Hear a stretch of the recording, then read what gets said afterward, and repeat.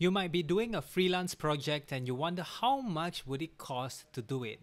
Therefore, I'm going to share with you 3 ways to price your Flutter app service, which are first, hourly, second, project-based, and third, value-based. So let's get started. But before we do that, I'm not an expert or an experienced Flutter freelancers. So this is what I gathered from viewing a lot of videos about pricing your Flutter or freelancing prices, whether it's from this person that is called Jonathan Stark and also Chris Doe from the future.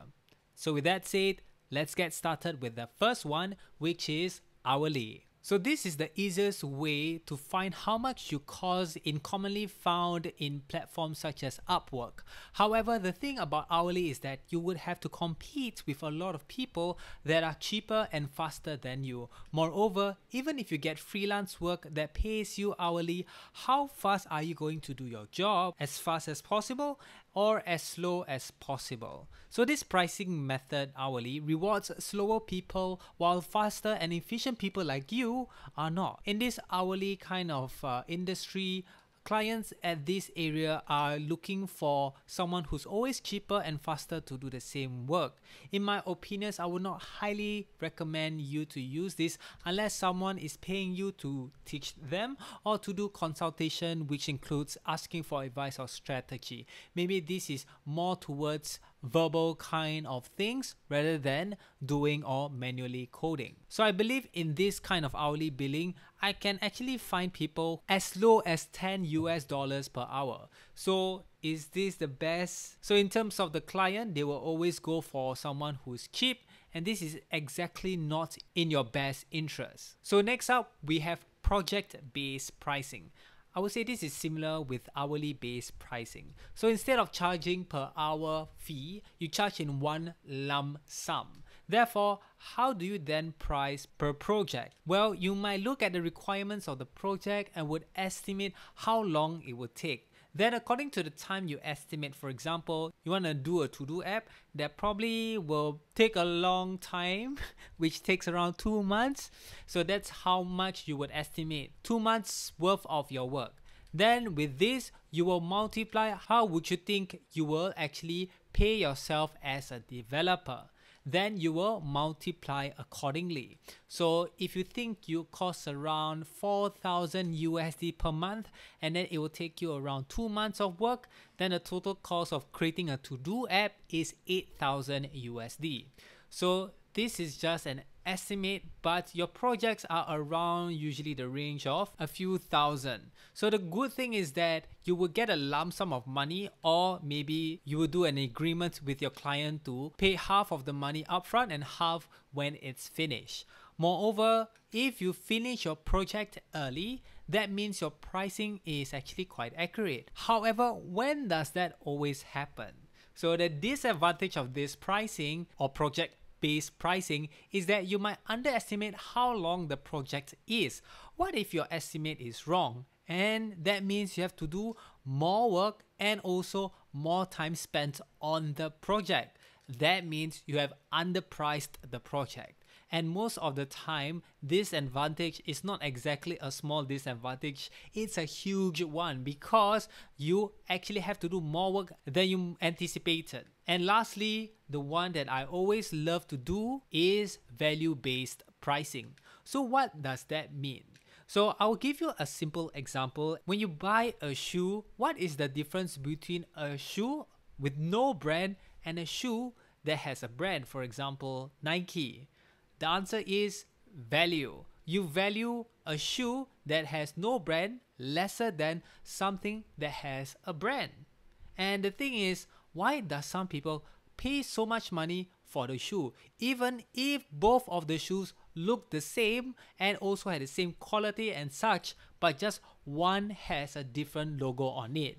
Because it happens to do with value and the branding of the shoe. And this goes the same with your Flutter services. And this goes much more deeper than that. If you're able to diagnose the problem and you found out that the solution is to build an app for them, then you are on the right track. So if it was me, I will ask how much money this solution will save or earn them. Meaning that if I were to solve this problem, how much does this solution cost in terms of your business? So for example, a store wants an app to get people buying online because most of their customers are actually asking them if they have an app to buy from rather than going to the store. So that's a very good feedback from the customers, and the business is actually taking seriously about it. Then you might ask them, how much more do you think you will earn if you were to have this app? And if the person who knows his or her numbers, they will probably give you an estimate of how much they will earn more. They might say $10,000 per month. Then what I will do is that if I were to have an app and it's $10,000 per month, and if you multiply it by 12, that means this app can actually generate a revenue of an additional $120,000 per year. And I will probably ask them, imagine you can earn $120,000, but you only put in 10% of it. Would you invest in it? And I think most of them would say yes. And this would probably be the price of how much the app that I built for them.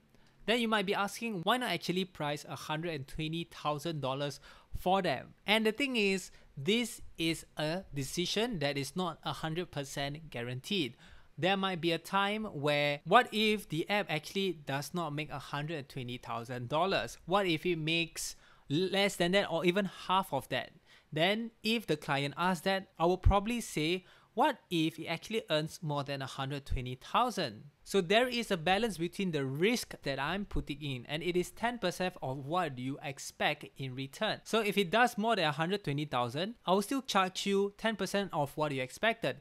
If it's less, then that's the risk you are taking, because most business people or business owners actually knows that every decision has a risk to it. And if they say this is very expensive, and I would say, yes, it is. Because if you want to solve a huge problem, would you actually put a small solution to it? Or would you actually guarantee or have a better solution to the actual problem? And it might not even be a Flutter app, but that's not the whole point. So in an ideal world, they'll probably say yes to it. And usually with using value-based pricing, your clients are usually at around those businesses. They earn 6 figures per year. So the advantage of this is that these projects are usually high in price, and this incentivizes you to do the work as soon as possible. There is a timeline, but the thing is, whenever a client will probably want to add new stuff or change this, because of the high price, you actually feel good and feel okay to do more or even less work. This is because you are pricing a project that is deriving from the value from what the client thinks rather than the project itself. So this is just a simplified explanation on how value-based pricing works. So if you want to know more about it, you can follow the Future channel to find out more. They teach value-based pricing in detail and even have videos that role play these kind of situations where in the end it might not be even a Flutter app. It can just be a simple solution that actually solves a huge problem, and that's where you're able to charge a high fee due to how much you are able to solve the business problem. Overall, find where you are right now. If you are doing hourly, you might want to explore project or even value-based pricing. And with this information, if you act on it or even do more research on it and actually execute the advice that either I do or maybe other people do on value-based pricing, that's when you're able to earn more. I would highly recommend you not to do hourly pricing, but move towards project or even value-based pricing. And that's where you earn the big bucks as a Flutter freelancer. If you like this video, give it a thumbs up, and if you want more of this kind of video, subscribe down below and comment down if you want more of this kind of video. So stay safe and all the best. Bye bye. So like I said, please take this advice with a pinch of salt. I'm just sharing what I've learned. I'm not a very good value-based pricing freelancer, but there are other channels like The Future or Jonathan Stark that's able to help you to increase how much you're earning as a freelancer. 40 minutes, that's good.